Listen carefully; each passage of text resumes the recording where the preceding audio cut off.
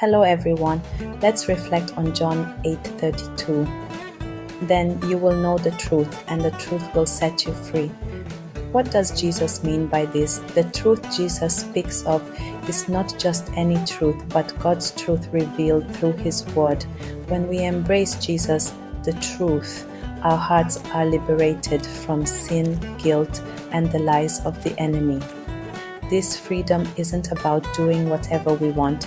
It's about living as God designed us to live, free from bondage, free to walk in His purpose, and free to experience His peace. Today, ask yourself, am I living in the truth of Jesus?